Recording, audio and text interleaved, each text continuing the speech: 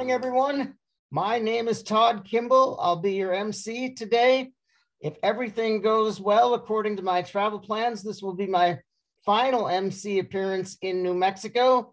I'm returning to Portland on March 9th and look forward to being back in our beautiful city. Okay, in observance of Black History Month, I have a reading today from an Independence Day oration at Rochester, New York, delivered on the 5th of July, 1852, by escaped slave Frederick Douglass. Fellow citizens, pardon me. Allow me to ask, why am I called upon to speak here today? What have I or those I represent to do with your national independence? Are the great principles of political freedom and of natural justice embodied in that Declaration of Independence extended to us? I am not included within the pale of the glorious anniversary. Your high independence only reveals the immeasurable distance between us. The blessings in which you this day rejoice are not enjoyed in common.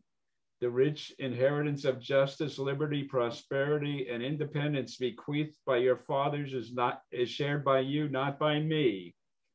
The sunlight that brought life and healing to you has brought stripes and death to me. This 4th of July is yours, not mine. You may rejoice, I must mourn. What to the American slave is your 4th of July? I answer, a day that reveals to him more than all other days in the year the gross injustice and cruelty to which he is the constant victim. To him, your celebration is a sham, your boasted liberty an unholy license, your national greatness, swelling vanity. Your sounds of rejoicing are empty and heartless, your denunciations of tyrants, brass-fronted impudence, your shouts of liberty and equality, hollow mockery, your prayers and hymns, your sermons and thanksgivings with all your religious parade and solemnity are to him mere bombast, fraud, deception, impiety, and hypocrisy, a thin veil to cover up crimes which would disgrace a nation of savages. I do not despair of this country. There are forces in operation which must inevitably work the downfall of slavery. Nations do not now stand in same relation to each other that they did ages ago. No nation can now shut itself up from the surrounding world and trot around in the same old path of its fathers without interference. The time was when such could be done. Long-established customs of hurtful character could formerly fence themselves in and do their evil work with social impunity. Knowledge was then confined and enjoyed by the privileged few, and the multitude walked on in mental darkness. But a change has now come over the affairs of mankind. Walled cities and empires have become unfashionable.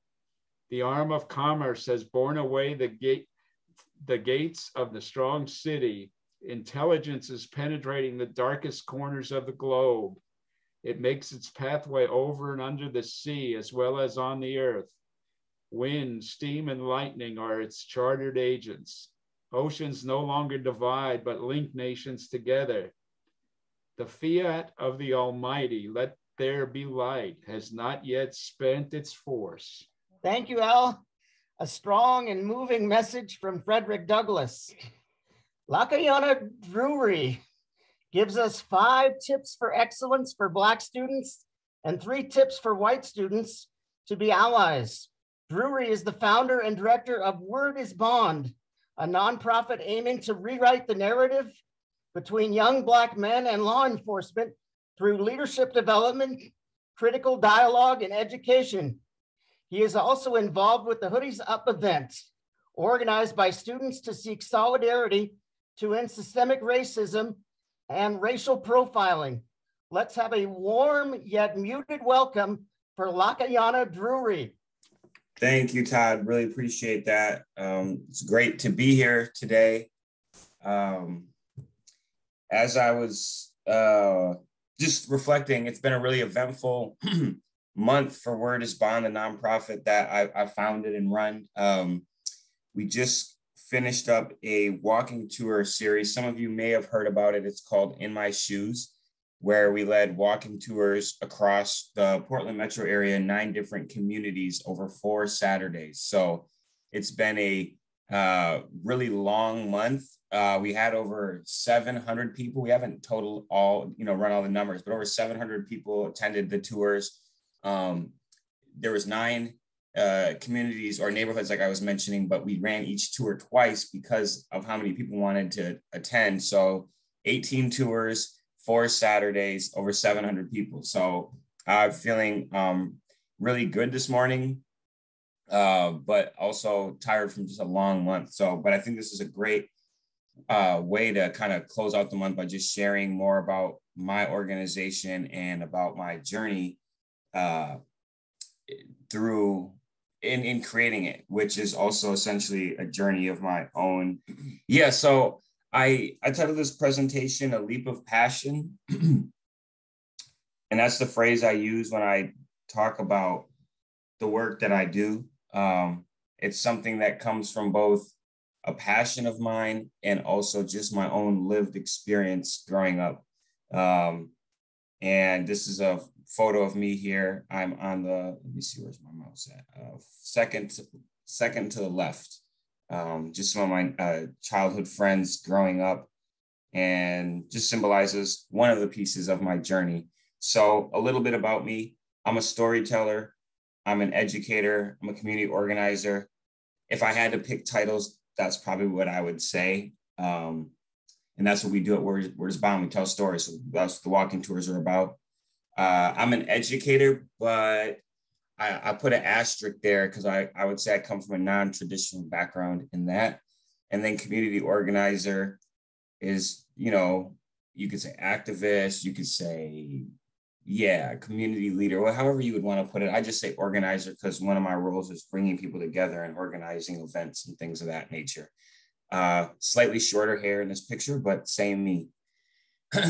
So one thing that when I think about myself, or even about like how I see the world, is I believe that everyone in varying degrees lives in their own world. And then we also have our shared world that we all inhabit together. And so I'm going to give you a little bit of a peek into my worlds. And I say worlds because I feel like oftentimes I float within a couple different spaces, as maybe we all do. This is my family that I grew up with. So I'm biracial. My mother is from Wisconsin of Irish descent, and that's her, obviously the tallest one at the time. And then my younger sister, that would be on my left, and then my younger brother, who is also not that short anymore. That's my world. This is primarily how I grew up. And what's really unique about this is that we are all biracial children living with a white mother. And I think what to me is interesting about that, especially as I reflect on it growing up, is, I never had, if you can even define a normal experience growing up, right? Like I grew up with just my mother, and us being biracial, we didn't have the same skin color as my mom. It was slightly, obviously, darker. And so I think that really just shaped me, like the absence of my father, and then also being raised by my mother. And not, like a lot of people just take it for granted that they're the same skin color as their parents and they look just like them and both the parents are there, and that you would never get a question like, are you adopted? Or even yourself wondering, are you adopted? And so when I say like I'm a non-traditional educator, like almost literally everything in my life has never been the normal path. And I say that in quotations because is there really ever a normal? No, but there's more of a mainstream. And so that shaped me a lot. So growing up with, we were the only biracial children in our family, only Black children there. So all of our cousins were white, but also a lot of the world around me was white. And I can get into that a little bit later. But this is my first world. This is what I grew up. We're standing. This photo is taken in the backyard of these townhouses that we lived in. And it was, I'll leave it at that, and I can maybe elaborate a little bit later on. This is my other world. So my dad is from South Sudan, which is right below Egypt. South Sudan's the newest country in the world. 2011, they got their independence from Northern Sudan, or which is just known as Sudan. So there was a civil war there. So my dad ended up immigrating to Liberia, went to high school there, and then got a scholarship to study at the University of Minnesota, which is where he met my mother. And so they, from when I was very little, they were not together. And when I was 10, I met my dad for the first time. So that's also, you know, usually we don't remember meeting our parents. They're already just always there. So that experience and having that relationship was both important, but it was not like a traditional relationship. So seeing him once in a while, I'm thankful for even for that. But was it the, you know, young men need male figures in their life. They need father figures. They need their fathers. So, you know, in having that relationship, that was another thing that shaped me. So I would say the other big thing that led me to being a teacher was just the education system itself. And when you're a kid, you don't really think about, you know, the experiences you go through. You're just kind of living through them. And it's not till you take a step back and reflect that you really start to understand them. And not, I would say not everybody does reflect on them, but I have spent a lot of time kind of poring over my identity, looking back on the experiences that I had and realizing just how traumatizing the education system can be. The lack of Black teachers. So kindergarten through 12th grade, I only had one Black teacher. Try and imagine, as I see most of y'all are white here today, imagine only having one white teacher. Imagine going to school where everybody was Black and every teacher was Black, and you had one teacher in one grade. Your gym teacher in 6th grade was white. Just imagine what that psychologically does to your mind. It does to Black children's mind to never see teachers, right? Your mind starts to form conclusions that you might not even be consciously aware of. Discipline and disability swallowing up Black students. I would say those are the two primary things that send Black kids, students off, is either discipline because they act out in school. So, you know, when we had 6th grade, we started having detention, and most of the students in detention would be Black and brown students. I was diagnosed with a learning disability in 6th grade. And those can also, that's another like kind of off ramp, if you will, off the main path of education. And they start to put you in special classes. And, you know, you start to lose that attention because you're of some learning disability or what have you. And there's a lot of research and studies that show that Black students are overdiagnosed with learning disabilities, and that impacts teachers and how they treat you in their classrooms. And coupled in with all of this is that, you know, in American culture, academics is like the focal point of whether you'll be successful or not in your future. And it's thrown at you very, very young when you're still trying to get your legs under you, if you will. And when I went into 6th grade, that's when school became very challenging for me, both academically and socially.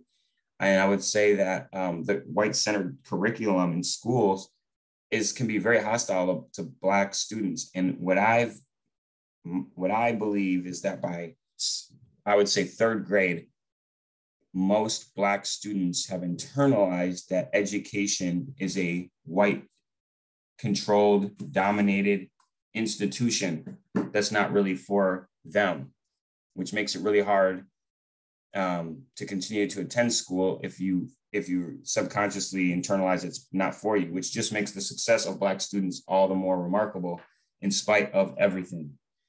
Now, again, when you're in 6th grade, 7th grade, you're not thinking of that. You're just going through the motions. And I struggled a lot with school. And I think that affected how people thought of my success and my future. So when I graduated high school with a 2.3 GPA and no real sense of what I could accomplish in the world, or that I was even capable of accomplishing things. And I think, you know, as I've gone on to be a teacher, the most important thing educators can instill is in students is a sense of belief that they are capable.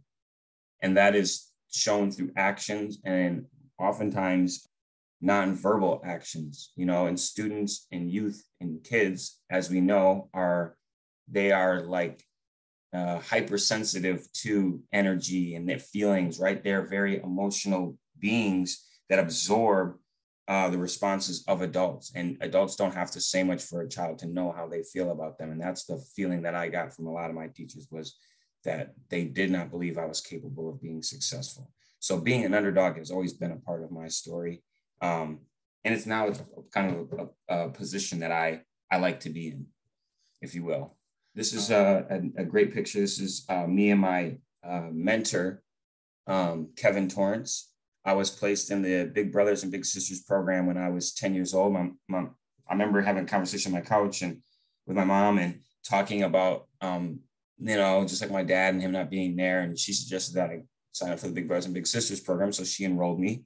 And the one ask, which was a pretty, I think it would be a pretty reasonable ask, was that I be paired with a Black male mentor, because she recognized that, having a male mentor is important, and also having one that looked like you is also important.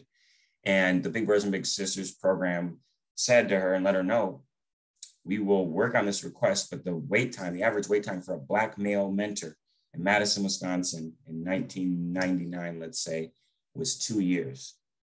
So that shows you just, the demand and the absence of Black male mentors in organized groups. That's anything with race, it's like, well, why is that, right? Is it just because there's not a lot of Black men mentors, or that they're just not connecting to this program? It's really hard to say.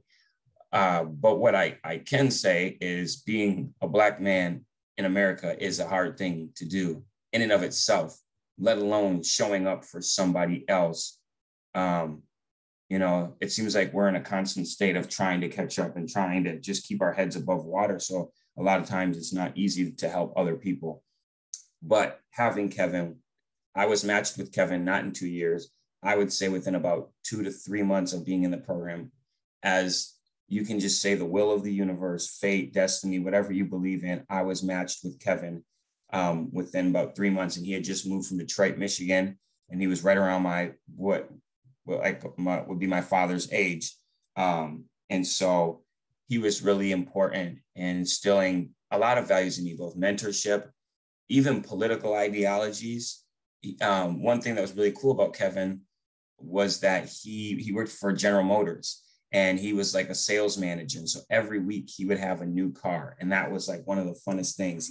Every week he'd pull up outside our house, and even my brother and my sister, my mom actually was so embarrassed when he first came over to the house, because we jumped all over him and dragging him all over the house. And she was like, gosh, you'd act like you guys had never seen a man come in the house before, which was actually kind of true. We really hadn't. So, he would pick me up. He would pick my brother up. He got us our first job. We were mowing the lawn of this Black veteran friend. He served in his name was Mr. Cash, and he had served in the Vietnam, Korean War.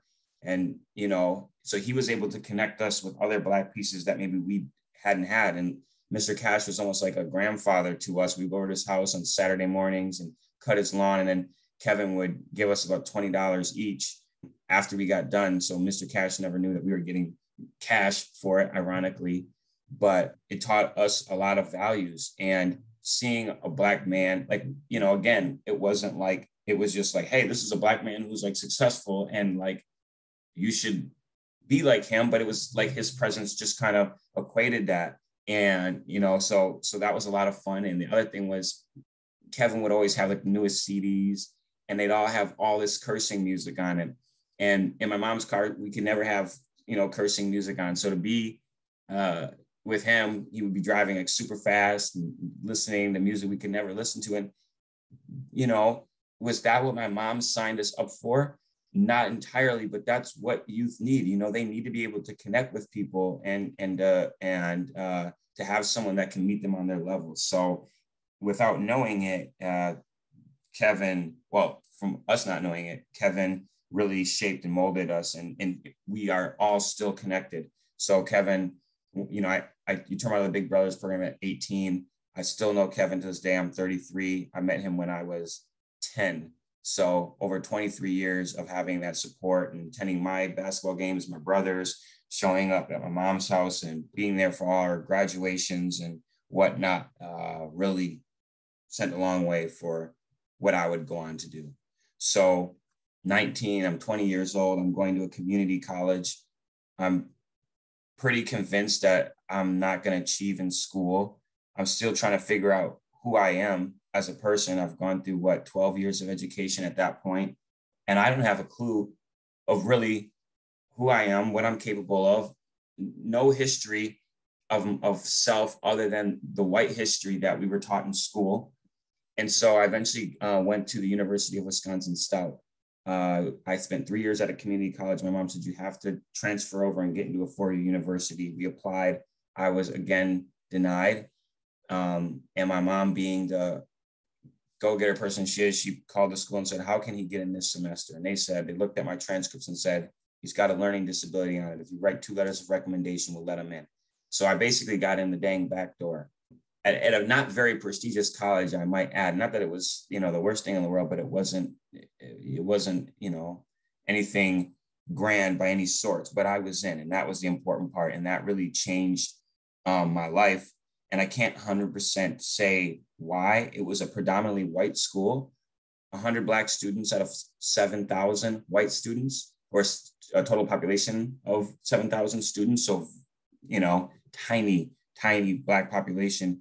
But the combination of being away from home and having professors that, for whatever reason, believed in me. Like, I was the first school I went to where, like, I got an energy from professors that they cared about my success. And so within that college, within 1 year, I went from a 2.8 GPA to a 4.0. I didn't go anything in between. And I joined the Black Student Union there, which gave me a vehicle for my first real leadership opportunities. And I really discovered how I learned. I discovered that environment matters. Was really passionate about learning about my history, reading books like Malcolm X and W.E.B. Du Bois, and people, we're taught like 2 things about Black history in school, like Rosa Parks and Martin Luther King and slavery. And then they just repeat that over and over again, and maybe add like another chapter to that. But that's about it. And so, being away from home, being 3 hours away, gave me that space where I was no longer in contact with the things that shaped me. And I was kind of able to really figure out who I am and what I was about. This picture is my favorite picture from college, when we had like a student teacher protest, and I got up and gave a speech. And I think my sister took this photo of me because she was going to school at the same time. And it really just symbolizes the transformation that I had going into the school and coming out the other end. Growing up, so my first name is Lakayana. And if you name your child Lakayana, you are asking for them to have a hell of a time in school. I can just tell you on the first day of school when my name was going to be called. It would go John, Ashley, Hannah, then there'd be a long pause. And the teacher's just looking at my name like, what the hell is this? So I was never able, even with my father not being in my life, I was never able to escape. Not that I necessarily wanted to, but I was always tied to my African identity because of my name. It was a constant reminder of my Africanness, and not being able to like ever, I could never just blend in, even, it goes to the same thing with being like 3 Black kids with a white mom. Like, we could never just go sit down somewhere. Everybody's looking like, oh, where's the dad? Who's the white woman? Is that their mom? Who is that? This kid with this African name, where the heck did you get it? Like, and then it has an A at the end. So everybody automatically assumes that I'm a girl if they just look at an attendance list. So you've got the Girl Scouts calling me and asking if I want to join. I'm in catechism class, and they got me in the girls' catechisms thing until I show up, and they're like, oh, and then the second question is, do you have a nickname?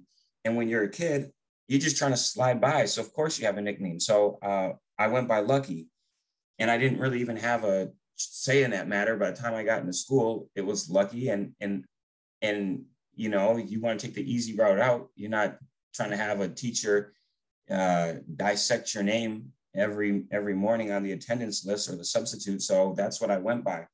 When I got to Stout, I had an opportunity to be in an environment where nobody knew me. And I was reading Malcolm X and all these things. And I was so passionate about like Black history, African history, that I'm like, I do not want to be called Lucky. I want to go by my full African name. And if we have to fight about this, what's my nickname or this, like I am ready to have that fight. And so I started going by my full name. And, you know, to me, that's my most important possession I have is my name. And it just orients me already to my center and some of my identity. And it's a folktale about a little boy with a spear. When I was born, my father made a whole list of all these African names and then gave it to my mother. And she went through that list. And when she heard the story about a folktale about a little boy with a spear, she was like, that's the name.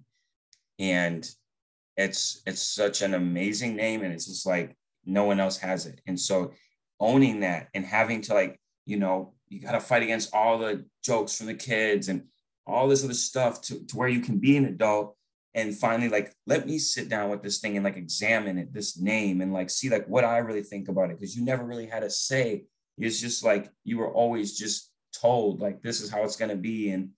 And once you just define your identity, that's when everything really took off for me. So that self-actualization where I'm taking control of my life and I'm figuring out how I work. And once I got that 4.0, there was no going back. I just had this fire in me that was just like this frustration of, you know, like kind of like a chip on your shoulder where you're just like, all these people doubted me. Nobody expected me to get here. Nobody expected me to be in college. Nobody expected me to do anything with my life. Your dad's not there, you know, yada, yada, yada. Graduating at a 2.3 GPA, having a learning disability. People thought that, you know, we weren't trying in school. You know, the only person that really 100% believed in me unquestionably was my mother. And so a lot of credit to her for how I got to where I am today. So I went on to become a teacher, non-traditional way. I graduated from college. I did some community organizing, and then those jobs ended and I ended up back in Wisconsin. And I went to a reading event at a school, and they were particularly looking for Black readers to come in because on this Read Your Heart Out event, lo and behold, there was not many Black people coming into the school to volunteer to read. So I went in there, and one of the classrooms I was in, the teacher asked me if I had a background in teaching. After I read his class, he said, "You were phenomenal, and you are a natural teacher." And he said, "You should consider teaching."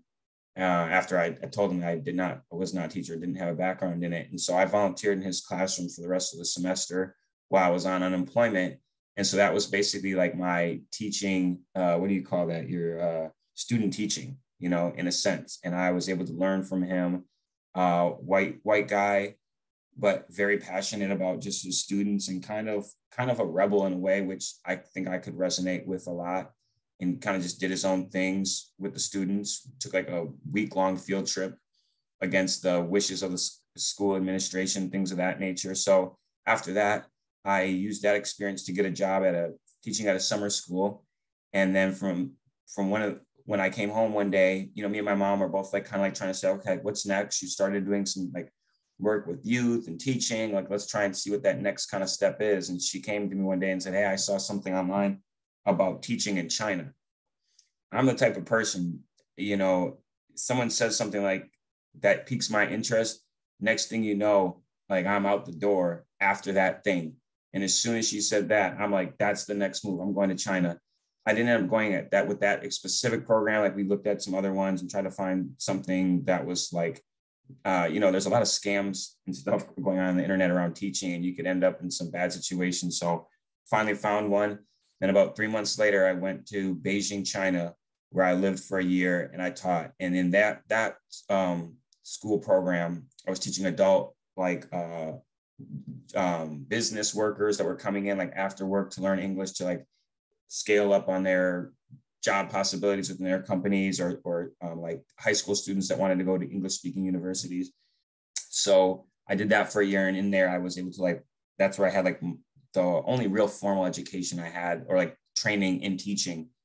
And when I came back from there, after living there for a year, I went and taught elementary in Philadelphia at a private high school, a private elementary school, which is the only place I could serve because I didn't have a degree. So that's where my non-traditional teaching came in.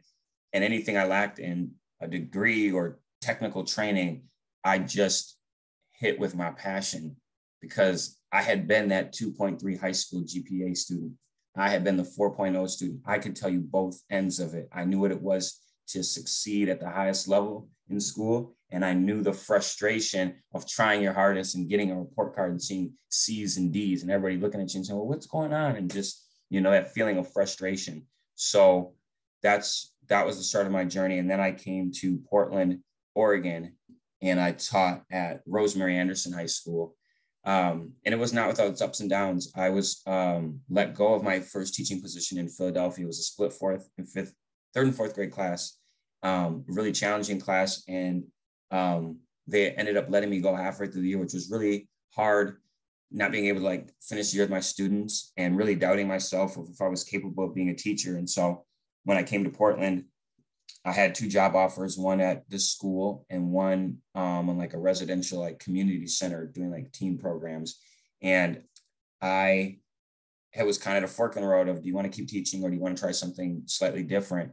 And I ultimately felt that I knew I was capable as a teacher, and I decided to continue giving education another shot. And in that choice, I ended up at a school where I, for the first time, really felt valued as an employee, and that people were there to support me as a teacher. So this is me in my classroom there. And I've got a whole bunch of, you can kind of see in the background, African kings and queens. I found this like whole set of posters. I got a Black Panther poster up there. I got African flag. And I put all those things in my classroom because I like that wall right there with all those pictures was probably more Black pictures than in all my classrooms combined. And so it's really important for me. I had pictures like Native Americans. I had pictures of like Latino figures, like just different folks to show our students that like, yes, there are other people who created history besides just George Washington and Abraham Lincoln. And that was really important for me. And then I always dressed in suits, and my students would be like, Mr. Drury, why are you always in a suit? And it was just like how serious I took my work. And for them to see like a Black teacher and see a Black teacher in a suit, I wanted to tell them in everything that I was doing that they were capable of succeeding. So that was that. And in that first year that I was there, I went on to become part of a project that would eventually spiral into my nonprofit, Word is Bond.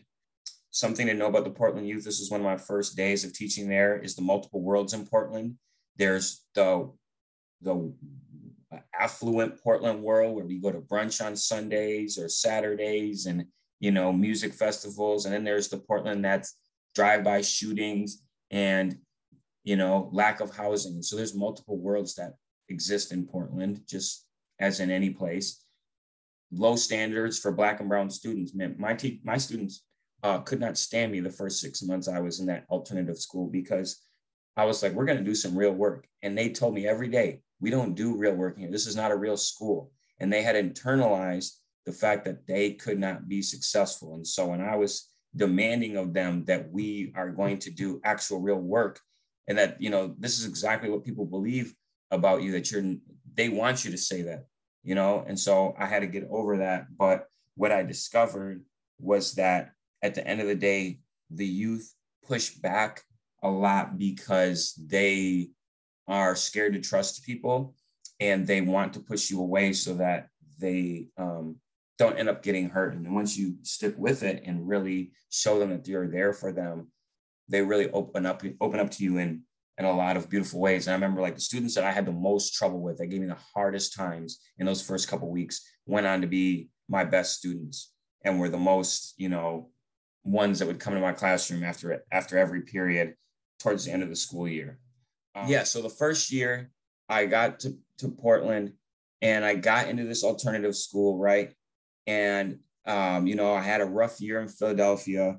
What brought me out to Portland, everybody's wondering what the heck really got you. Every story has to have a girl in it, right? So of course I came here for a woman. Well, yeah, we had been sweethearts in college, and then she came out here, and then I was in Philly, and I was, Philly wasn't working, so I was like, all right, I'm gonna come to Portland, also in the story, the love story falls apart, which it did, but out of that, it's just fate, everything else that happened. So I come to Portland that year, and I'm really hungry. I'm really like trying to figure out just like a lot of things in life. And like, I had a lot of success in college, and then I got into the real world, and I've kind of bounced around a little bit and haven't quite found my footing, and haven't been in environments where people truly supported me the way I needed to be supported. And when I got to Rosemary Anderson High School, this alternative school at the North Portland campus, I was immediately around staff that really wanted me to be there. And unlike a lot of Black people that come to Portland, I was in a work environment that was over 50% of color. The CEO of my school was Black. The student population, because they're serving alternative students, and alternative students tend to be students of color, was over 70%. So I was in a type of environment that I thrive in, because I love diversity. I love working with the youth that are counted out. Like, the whole school was full of students that are underdogs, and like, I'm an underdog. So it's like, yes, like, I know it. I know why you don't want to try in this math test. I know why you just want to tune out and don't want to participate. I know that feeling. I know like all of that. So I just came in with a lot of passion. And, the CEO of my school, when I first was introduced to him, he gave me a book. And I was just kind of like, I wanted to talk to him as a Black leader, and he's just going to give me this book. And so it kind of ruffled my feathers a little bit. And I'm like, I'm going to make sure this dude knows who I am. He didn't know my name at either. And that kind of also was like, just kind of prickled me a little bit. And I'm like, I'm going to make sure this dude knows who I am by the end of this year. And so I would make sure the work that I did got across his desk, and I would do like leadership activities with our students. Like, for example, the Max attacks happened that same year, where the two women were harassed on the train, and then those men stepped up and they were stabbed and killed.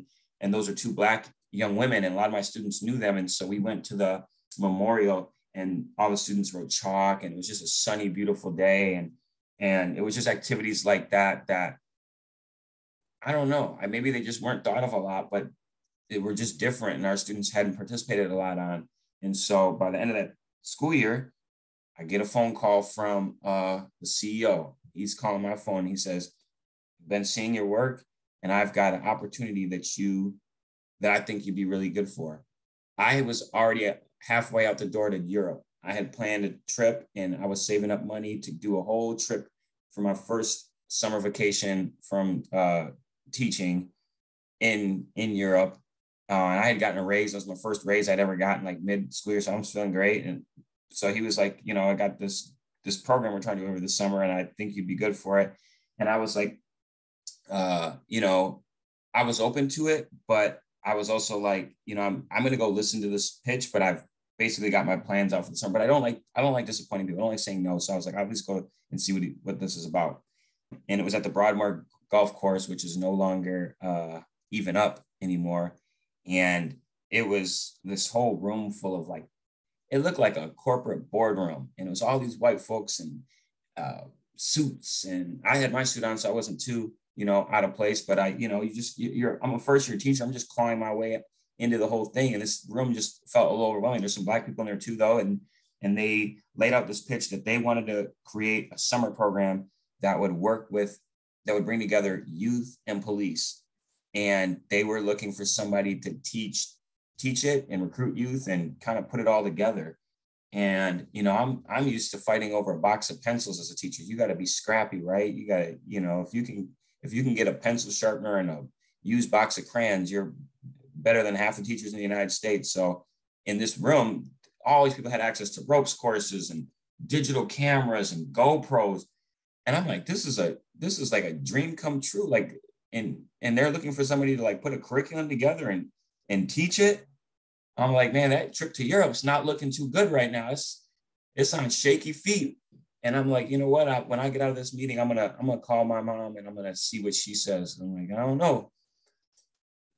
But as the meeting went on, the trip to Europe flew off just out the window. And I was like, Lakayana, it doesn't matter what your mom says. You're not going to Europe. You're going to teach this project and you're going to do this, because they were asking me, like, do you know someone else that you could connect us with that could possibly lead this? And I was like, now, why would I give up what seems like a dream opportunity to somebody else? And I said right there in that meeting, I said, I will cancel this trip to Europe and I will put this program together. And that was kind of the missing piece to all the stuff, because they weren't even deciding if they were going to run it that summer, because it was just a lot of like loose ends. It was like May and we were going to try and do it in June. And so on a shoestring budget, the CEO of my school bankrolled it. I made the curriculum and recruited some of the students from our school and some other places. And that was the first summer of Word is Bond. And it was a phenomenal summer. We met with the mayor. That was a huge accomplishment for me, being a first year teacher and getting the mayor to meet the mayor of a city. It was like something I had never done before. And to be able to take our students around, and we did trainings with the police, and it was like being in a classroom, but like on steroids with all the resources you could possibly want. And then you were also just working with Black students. It was like a dream come true for me. I was just like, wow. So when the summer ended, I approached the CEO of my school, and I already knew what he was going to say. I wanted to make this its own nonprofit. And I was like, of course, it was so successful, he's going to want to keep it within the school, right? Like, why would he let me take this out from underneath it and go start something else? For whatever reason, when we had that meeting, he said, let's do it. Let's make it a nonprofit. And so I became the executive director while I was teaching. And so I would teach, and then as soon as the day was over, I would do Word is Bond stuff. By that point, though, my mind was so set on Word is Bond. And when I came up with the name, Word is Bond, I was like, okay, I want this program to just work with young Black men. Why? Because of my own experiences I was sharing with y'all growing up. There was never a program that I ever saw that just worked with us. Everything, if you wanted a Black male mentor, wanted anything Black male related, if it was quick, it was negative. If it was positive, it would take long. If you wanted to go to jail and you were Black, you can find, there's a million ways you can go to jail in a heartbeat as a young Black man. But if you want to be successful, you want to find a Black male mentor, 2 years. You want to find a Black teacher, you got to go to a specialty school that has Black teachers in it, right? So I wanted this program to focus on us. I wanted some group of students to not have to share space with other groups of people, not other boys, not other students of color. I wanted one that was specifically for young Black men. But I also didn't want our organization to just be pigeonholed into that in the future, right? Like, I didn't want to name it like, the Black Male Leadership Organization of America. I wanted something that was more fluid, that was also like just hip. And so I had a notebook full of just names I was writing down and acronyms and this, that, and the third. And then I was listening to a song by Nas, hip hop artist, and the song opened up and it's like, yo, Word is Bond, da da da da da da da. And I just wrote it down. I was like, oh yeah, Word is Bond. That's kind of a cool phrase. And I've heard it in songs before. I'm like, okay. And then I just came back to it. I'm like, Word is Bond. And I'm like, that's it. That's what it's going to be. And when I introduced it to some of the other white folks, they were so confused. They're like, wait, what does that mean? And it literally means what it means. Like, your word is your bond, right? Like, if you say you're going to do something, you got to do it. And our words are our bonds. Like, when we talk about youth and police interacting, like, we can build bonds through our words. You've got that famous phrase, sticks and stones may break my bones, but words will never hurt me. And it's so far from the truth. Like, words are more powerful than anything, right? Like, words are the most powerful force in this world. So that's where the name came from. And, hip hop itself, I think it's just such a beautiful story, because hip hop is about storytelling. That's what it is. Some people get so confused. Oh, the cursing, oh, the beats or the jewelry. It's all a story. We're telling everybody, I believe everybody is a storyteller. And that's what we do in Word is Bond. We help elevate the stories of our young Black men, because our stories don't get told. And we're even told, you don't even have a story. That's what I was told when I graduated high school. That's what was, in essence, communicated to me non-verbally through my education journey, was there's no story worthy of telling you about you. There's nothing worth exploring about your name, about your dad's side of the family, any of that, or just Black people in general outside of Rosa Parks and Martin Luther King. So we established it in 2017. Our mission as it stands right now is to rewrite the narrative between young Black men and law enforcement. But I think, I don't think we are going to be updating that mission statement because that is a part of what we do, but really empowering young Black men. Like, it started with that law enforcement piece, but my passion to help rising Black men, young Black men who are growing up to find out and have that sense of self is, in my opinion, greater and of more interest of me than just the law enforcement component. Though we do a lot of work with law enforcement agencies. So we have a paid summer internship program, and we unapologetically focus on young Black men. And why we say unapologetically? Because as soon as you say that you are working with just young Black men, all of a sudden the questions come up. What about everybody else? What about all these other groups of people? But then on the reverse, it's like we never ask the question, what about young Black men? And that's the question we're answering. What about young Black men? What about their needs? And we're not going to, why young Black men? Because young Black men, because they need a program, right? It's the same reason why a seafood restaurant doesn't sell Chinese food. It's a seafood restaurant. You specialize in one thing. Very few things in this world are just for everything, right? And so, but when we start to focus on Black issues, that's when everybody all of a sudden has an issue with it, right? It's the same thing with Black Lives Matter. As soon as you say Black Lives Matter, everybody says, well, what about everybody else's lives? We never said nothing about anybody else's lives. We're saying Black Lives Matter. And so there is I can't quite put my finger on it, but there is a relationship to when we focus on Black issues that all of a sudden we get worried about everybody else getting left behind, when ironically, the reason we started these programs was because Black people were left behind. So we unapologetically stand in that power. This is us outside the Pacific Northwest College of Arts, which is where we used to meet before the pandemic. One of the things we focus on is professional dress, which I can share a little bit about. We serve youth ages 16 to 21. We recruit them out of the school, so we'll send emails, or do presentations to, students. And that's how we get them into our programs. But then a lot of it's also peer-to-peer. I could probably not recruit any students for our summer program this summer, and we would get all the students we need because all of our youth will tell somebody else, and it's almost on self-recruitment right now.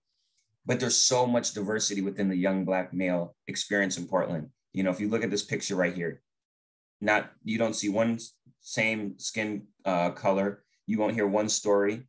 In this picture, there's young Black men that are at alternative schools, private schools, public schools, all in this photo. Some that have gone on to college, some that have gone right into the workforce. There is not a single Black male story, but many Black male stories. And we want to highlight those experiences. So we've done implicit bias trainings, know your rights trainings to teaching high school students their rights in police encounters, a 6-week paid internship program, professional dress code. We do police trainings, develop leadership skills, work on video projects, community engagement.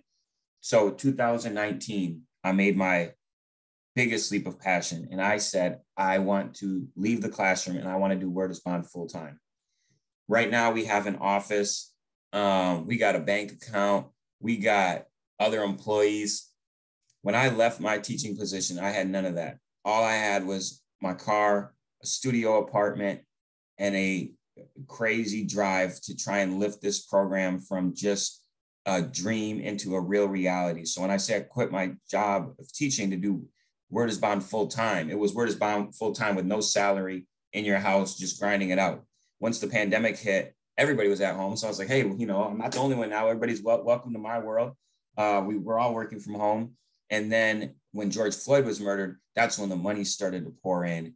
And all of a sudden, you started to get less questions about why young Black men. And all of a sudden, it was like, oh, I get it now, right? And isn't that crazy? It took such a violent, terrible, atrocious act for people to, I don't get those questions anymore. Nobody asks me why young Black men. Now, all of a sudden, it's like, oh, I get it now. And, you know, all these arguments used to have to trying to explain to people this, that, and the third, and da, da, da, da, da. So that really changed a lot of our trajectory. But what is also beautiful about it is that we didn't just start at that moment. You know, we didn't just spring up in response to George Floyd. We've been working on the work. So that was a powerful piece of that, and kind of a little bit of where we've been now. So yeah, we have a law week where we go to county courthouse, federal courthouse, meet with different leaders. We do community engagement. So we learn about Black history. This is Kent Ford, who's the leader of the Black Panther Party of Portland, leading the tour of Alberta neighborhood. So they get to learn more about their history. We do camping trips. You know, you say Black people and camping, people are always like, oh my gosh, Black people don't camp. Our youth internalize that. They believe they don't camp. And so we take them out in the woods and show them, yes, you can camp. Yes, it is accessible. No, there's not going to be a giant rattlesnake that's going to come out and devour you, you know, and just injecting these spaces and showing them different things, because, you know, Portland's world renowned for hiking, camping, fishing, rafting, bouldering. Most of the youth, Black youth that live in Portland, that's not their experience. They don't partake in those activities, and it's multiple pieces. They don't see it, they're not exposed to it, and it just, both of them kind of play into each other. We do video projects, as I mentioned, and here's some takeaways I want to have as we kind of wrap this up. Dressing nice and respectability politics. We have our young men dress in suits, but I tell them all the time, and I'm telling you all too, your worth is not determined by what you dress. Will people judge you based on what you dress? Absolutely. But your worth should matter, whether you have your hat on backwards and a do-rag and baggy jeans on, or whether you're in a suit. Your worth and your values matters. Now, that does not take away from the fact that you are Black and you are going to get judged fairly or unfairly for what you wear. And yes, if you dress nicer, you will get taken more seriously. And that's something that you have to determine, you know, what that's worth to you. And, but also be comfortable with it. Know how to tie a tie, know how to have, put together an outfit and to wear it. But I don't want to send you the message that this will make people respect you. It may, unfortunately, but it also doesn't determine your worth. Another thing that I've learned is the fallacy of both sides. You know, like when we first started these discussions with police, I was really adamant that this has to come from the young Black men. And a lot of people would tell me, well, there's two sides of the story, there's both sides. And I really pushed back against that, because we don't really get both sides, right? When we usually only hear the law enforcement side or the white side of things, and that doesn't take into account, you know, like, young Black men are not running around beating up police officers, but there is a history of violence against Black people by police officers. So this idea that like everybody's got a side or everybody has to respect each other, I really think as public servants that respect has to start from the law enforcement side. And that's something you earn the respect of the community. It's not something that you just demand that they respect you and that they must understand you, especially if you're going to be in someone's community. Your job is to get to know them. It's just like me. I think teaching and being a police officer are very similar. I can't just demand my students just respect me just because my title is the teacher. Now, I do demand respect as an individual, right? But in the sense of that, I just expect, I have to earn the trust of my students, that they trust that I'm going to guide them in the right direction. And that trust is something that, to me, is very important. And it should be the same thing with any public servant. As a police officer, if you can have the trust of your community, there is nothing above that. And they don't just give that to you. That's something you earn through action that can be taken away by wrong actions. Dialogue isn't enough. So when we do these dialogues with police officers, I'm not ignorant to the fact that we can't just talk our way out of this. There's institutional racism, there's policies and other things that also must happen. There's two worlds, at least for Black people. There's a minimum of two worlds, and this comes from W.E. Du Bois, the white world and the Black world. And I was talking to, doing Word is Bond has been hard at points. I've had white people who are supposedly allies that have gotten hostile about the direction I've taken Word is Bond and, how we go about doing things. And I was talking to this Black mentor of mine one day, and I was asking him, I was like, why are they so upset, or why don't they get what I'm saying? And he was like, Lakayana, what you got to remember is we live in a white dominated world. They don't have to come into your world to survive. If they go into your world, it's to look around and because they're curious. But for a Black person to be successful, they have to be in the white person's world. You have to be in their world. It is a privilege of theirs if they want to step into yours. And so as Black people, we walk through two worlds, the Black world and the white world. And as W.E.B. Du Bois said, it is a clash of your minds trying to fit your Black self into a white world, because so often the white world rejects the Black identity.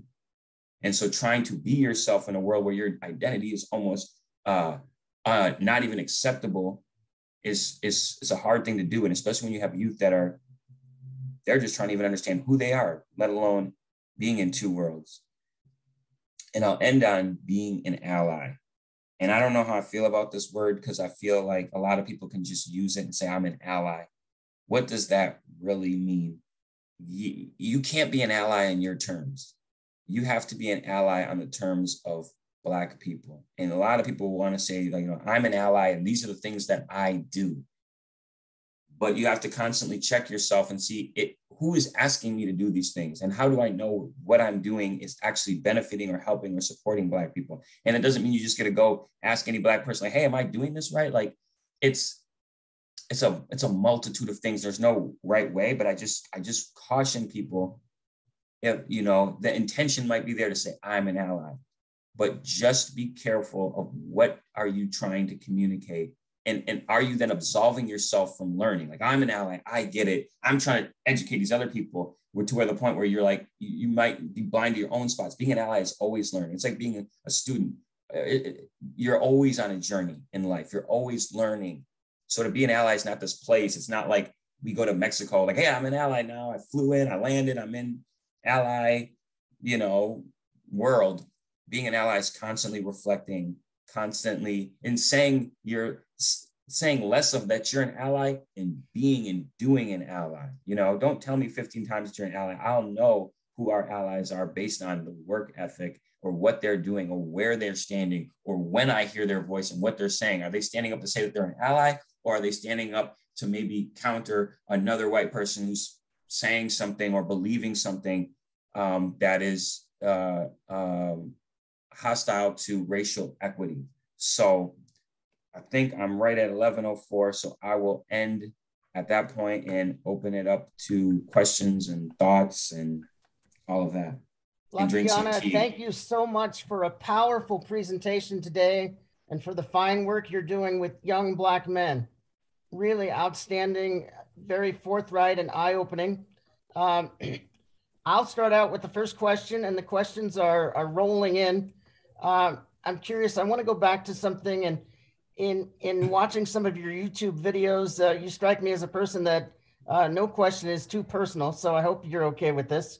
But myself, as a person with an obvious physical disability, I've always been curious as to who gets diagnosed with disabilities and who doesn't. And so with your learning disability diagnosis, was that accurate, or were you overdiagnosed because of social factors? Oh yeah, that's barely even a personal question. Oh gosh, that's the easy one, but I really appreciate it. I don't know what my diagnosis is, and I do not care. I do not believe I have a disability. I have a learning difference. I learn differently, and my learning difference was because the teachers refused to meet me at my level. They said, well, he's got a learning disability because he's not getting it the way I'm teaching it, rather than saying maybe it's my approach or how I'm doing it. Or I wonder what would happen if because my notebooks would be full of drawings all the time. And I remember they even bring them up to my mom one day and said, look, like this is proof of his learning disability, rather than asking me, what are you drawing? How can we incorporate that into the lesson? That's talent. You know how many comic books I made when I was in like 6th grade, 7th grade, and I'd have my mom print them off at her printer at her work and laminate them. And I had all these stories. All someone had to do was look at that and say, that's creative. That's storytelling. How can we turn that into some of your work? So I'm not concerned with what my learning disability is. It would be interesting now to go back and see it, you know. I don't know. I don't care to know it. I feel like it was like this. I feel like it was like a carcass chained to my leg, and I was just dragging around this thing. And at one point, I just broke the chain and buried that carcass and put it away. And it was just holding me back. And, you know, I learned differently, but once I figured that out, that's how it is. Some disabilities are real, so I'm not like discounting that at all. But I would caution, you know, everybody's like trying to diagnose their children about this, that, and the third. And I would, you know, let's just try and meet our kids where they're at, and rather than trying to pinpoint something that's faulty or wrong with them, especially in those formative years. Like, yes, youth are just going to be a little wacky sometimes. They're trying to figure it out. You got to give them a chance to get somewhere. I'm very unconcerned about grades with students and more concerned with what's their demeanor towards education. So long answer, but that's my thought. Thank you. Our next question comes from Jeff Strang. Yeah, thank you, Lakayana.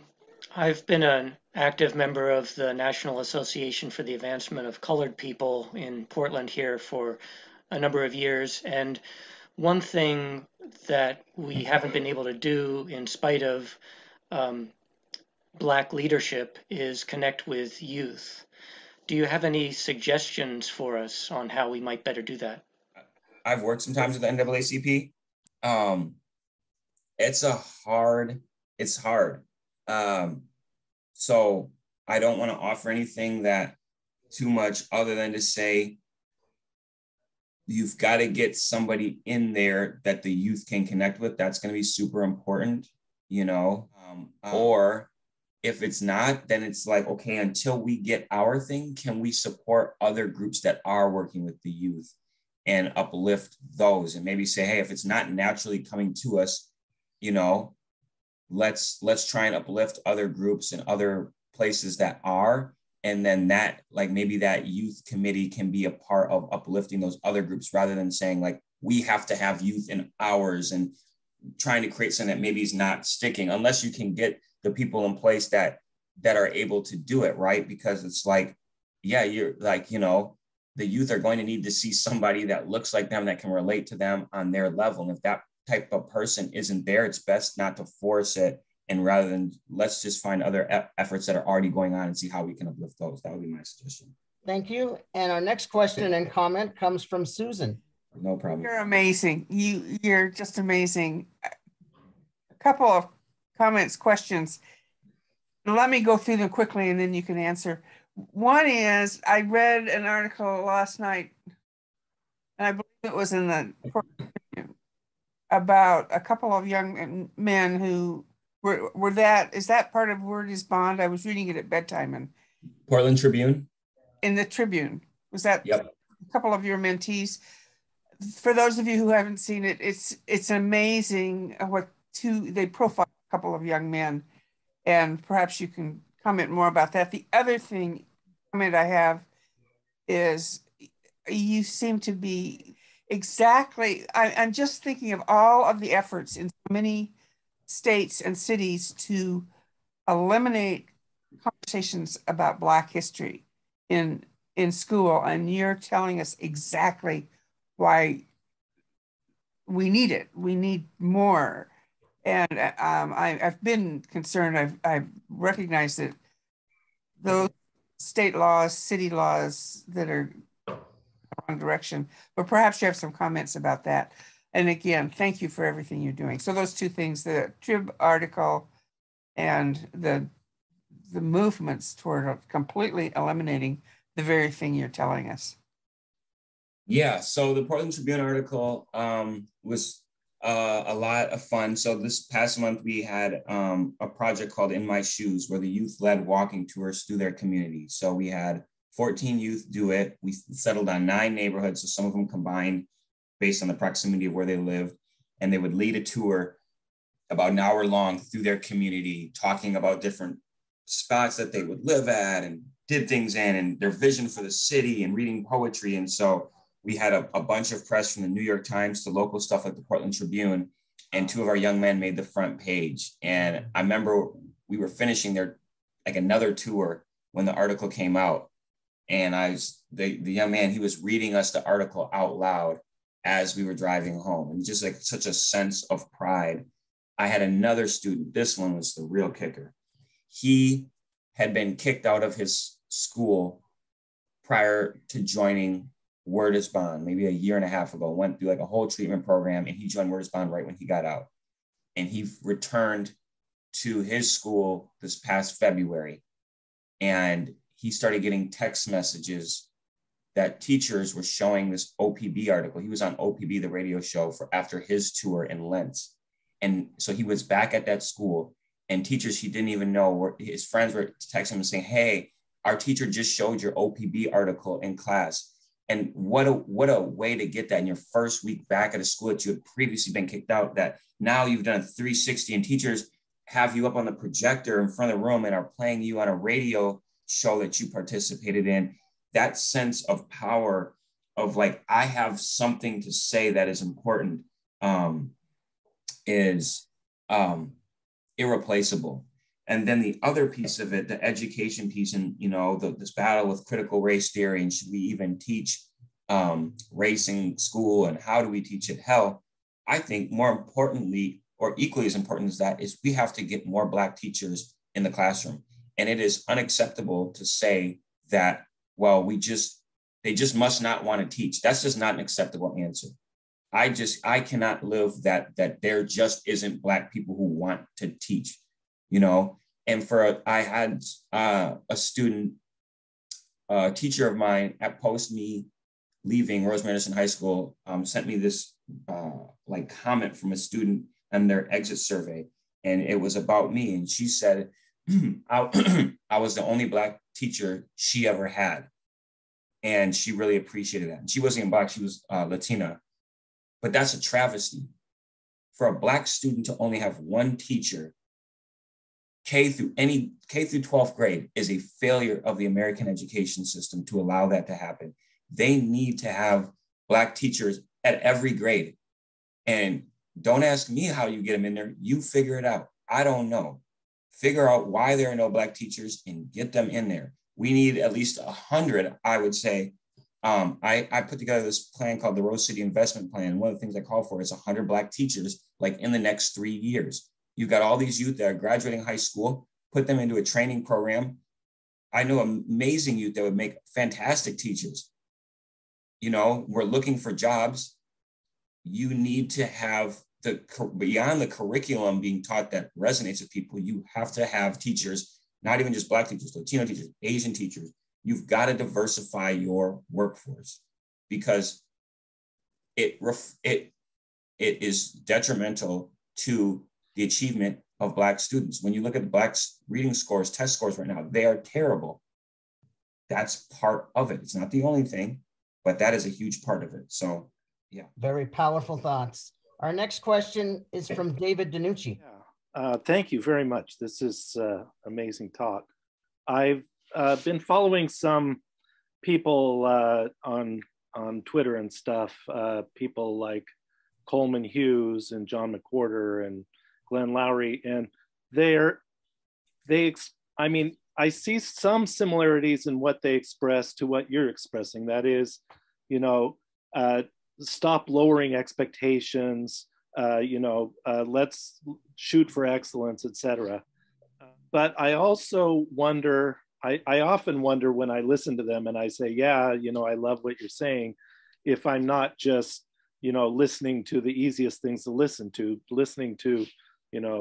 Black voices saying that, we shouldn't necessarily be putting too many support systems for the Black community or whatever, because we should push them to rise up and thrive in whatever. And they're often viewed as being conservative, even though they don't like to see themselves that way.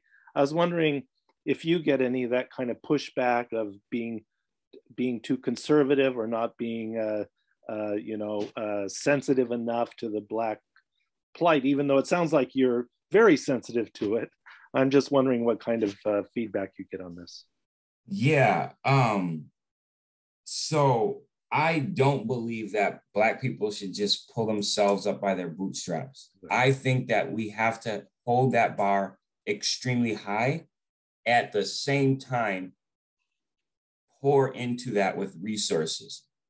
I'm in favor of, the same kind of mentality that we have around COVID, and handing out checks to people. We need to put money into Black communities and directly into the hands of Black people. I'm not in favor of just like huge nonprofits with multi-million-dollar budgets serving poor people. That doesn't really do anything. If I could do the most good, I would give money directly to people. I would give assets like homes. I think most Black families in this country, at the very least, for everything we've gone through, deserve a home. And I think it's within the power of this country if we wanted to. We've seen with COVID, we can do anything to make it happen. And people always say, well, where are you going to get the money for that? I'll say it the same way when we're going to war. No one's ever went to war and said, where are we going to get the money for these tanks? They figure it out. I don't know where you're going to get the money from. Find it, put it together. So I think that there needs to be massive investments into Black communities, into schools, directly into the families. Call it reparations, call it leveling the playing field. Think about it. How did they settle the West out here, right? They gave land grants to people. They said, you move out here, you tame the land, we'll give you X amount of acres. Homestead, it was the Homestead Act. That's how they populated the West.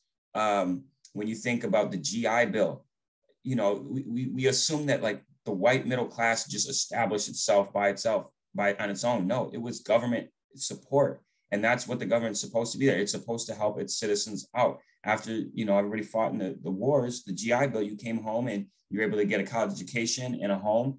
And we need that same, and that was for veterans, right? And we didn't say, well, what about everybody else? It wasn't even just all veterans. Black veterans did not qualify for those things. So it's the same way, like we believe that group deserves it. We can single out veterans. No one says, well, why veterans? Because they did a service. And we have to carry that same mentality and say, look, what Black people have been through in this country. It's not just like Black people were just like on an even playing field and they just decided to underperform. There was like things actively attacking them, right? When you look at Portland, you look at the history, redlining, where you could only buy a home in certain districts as a Black person. Like that's actively the government going against you. Black people could not vote till 1960s.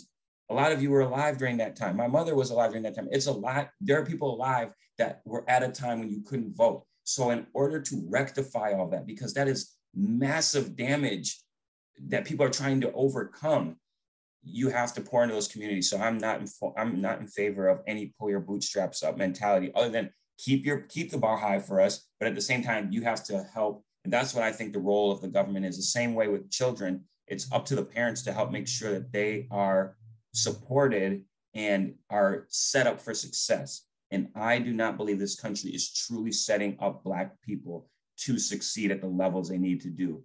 We just got our first Black woman Supreme Court justice. I guess that's something to be happy about, but what the hell does that say about our country that it's 200 years later, we just got the first Black woman, like one Black woman, so we've got to do something different. We've got to do massive investments, and it's going to be maybe a little contrary to the American idea of just like everybody works for their dollar, but that never happened. Nobody ever just worked for their dollar. There was a lot of free labor.